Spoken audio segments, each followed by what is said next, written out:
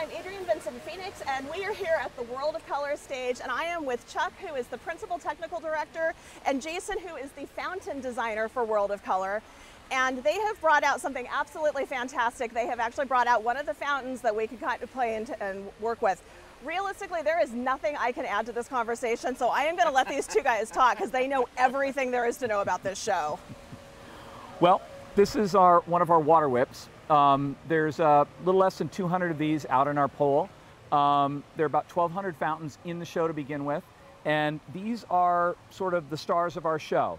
We like to think of our fountains as our cast and our performers, and in that vein, these are the stars. These are the fountains that go higher than everybody else, and they're the ones that whip around and make all these great, wonderful, and beautiful patterns.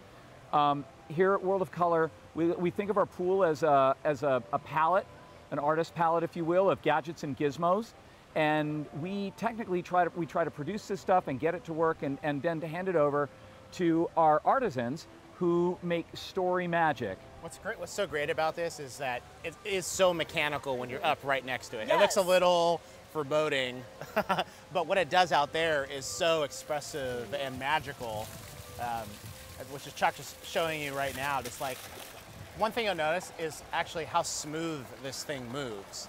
Yeah. And that really translates when this thing goes up 80 feet high. You know, these things get so tall. Now I'm looking at this, and there's the jet fountain, there's the fan, it looks like, Yeah. and then the LEDs in the base. How many degrees of motion does this have? Well, it moves. It'll move in any direction at about 110 degrees. Okay. So we've constrained that so we don't get wet. That's good, currently. thank you. The LED ring are RGB, and we can mix them and make, technically millions of colors. But I think Jason, who is the king of getting the fountains to do things, what would you say? 30, 40 colors probably. Yeah, I have a core set of like 30 colors that that I use, and then I expand from there. But quickly, I need cyan. Okay, cyan. And then I hit that, and then I'll adjust as necessary. If I need to match, Mickey in Sorcerer's Apprentice, then I'll dial in a little bit. And then you did notice that we do have this has a switcher on it, and we can switch, if I hit the switcher button, there we go, to our fan nozzle.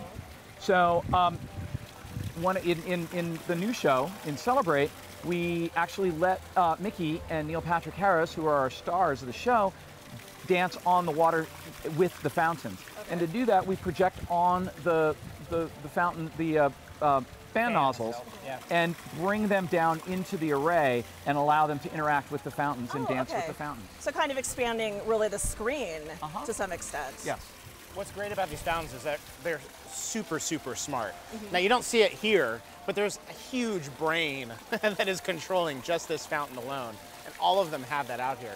One of the neatest features about these things is they self-level. Oh.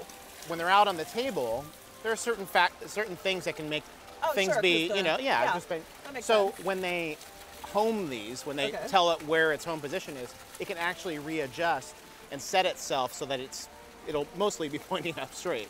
So that it's not, when we run the show, they're not pointing at us. So you don't have fountains doing this number. That makes sense. Yes, exactly. Yeah. Now, did you add new effects to the fountains for this new show, or did you repurpose the existing fountains? Is there any new technology we should look for? There is new technology. So we've developed what we call our cryo fountain. So instead of water, we have CO2 jets coming through the LED ring light, and we turn it different colors. And they're in magical places all around the venue. Spoiler alert, we won't tell you. Yeah, it is quite surprising. It is. And then in honor of our new friends here, Star Wars. We have a great Star Wars section in the new show. Yeah, that was a big spoiler. Thanks, Chuck. Yeah, there you go. I would have said, I would have phrased it as, you can edit this later. I would phrase it as, that big movie that's coming out in December, I don't want to give anything away, but whatever. But we have this amazing fire effect that you have to see to believe. Yeah, and watch it and then watch afterwards, because it's got a really interesting after effect on certain nights, depending on the inversion layer. Yes. I'm just fascinated watching this thing. I literally could just watch this thing go on all day. And I find that when I'm building the show, there are many looks that you could actually just sit in for 10 minutes and just be totally fine with it, but it passes by so quickly during the show. Yeah. So if the show ever just like stopped, you could actually go through the show and just stop it and just enjoy it for a little bit. You know, it could be the World of Color extended version. Oh, there you go. You know, it'd be like a 4-hour long, you know. I don't think so, Jason. Oh, no? It's not Okay. a highlight reel, it's a really long light reel. Yeah. Okay, so you guys have seen the show about 800 million times, I'm sure. Yeah. Exaggerating Well, a little. 801 after Oh, last okay, night. okay. Yeah. So where is your favorite spot? Everybody always asks what's the best spot to see World of Color. Other than the control tower, what is your favorite spot to see the show from? You know, there's two different ways, two different places I can see it. One is from the back, because there's so much to take in, you know, far back. The other one is totally different in the front. When you're in the front, you are enveloped when you get into the front. Like, everything is just right there. In fact, I actually do watch it from the front occasionally, because I want to double check that I'm not directly hitting anyone with the fountain. It's a small little concern.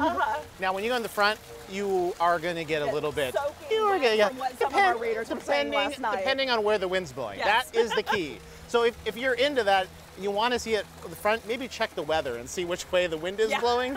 That's a good idea. But I've done my due diligence and I've made sure that nothing is actually directly hitting you. So it's the wind's fault. It's not my fault. Okay, do not blame Jason if you get hit by a fountain. It is And not that's his fault. his story, and he's sticking I with am it. absolutely sticking to that. Okay, so you've missed the best place. What did we miss? At the end of the peninsula, Okay. you're in the show. Yes, Okay, yes. so that's... Of course, we get to go there. Yes, yeah. It's not open. yeah, during the, okay, I was talking about things open to the public. Yeah, I know. Well, All right. then Jason's pretty much Thank hit you. them for you. Okay. But I will go to the very end of the peninsula and sit there, and it's something to behold. Well, guys, thank you so much for the Chuck and Jason show. And really, instantly, wherever your favorite place is to watch World of Color, you need to come out and see this new show.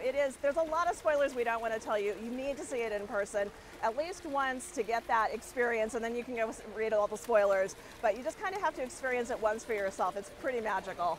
Thank you guys so very much, and thank you for all of your work on the fountains, because I love them so very much. So, You're see welcome. you out there at the park.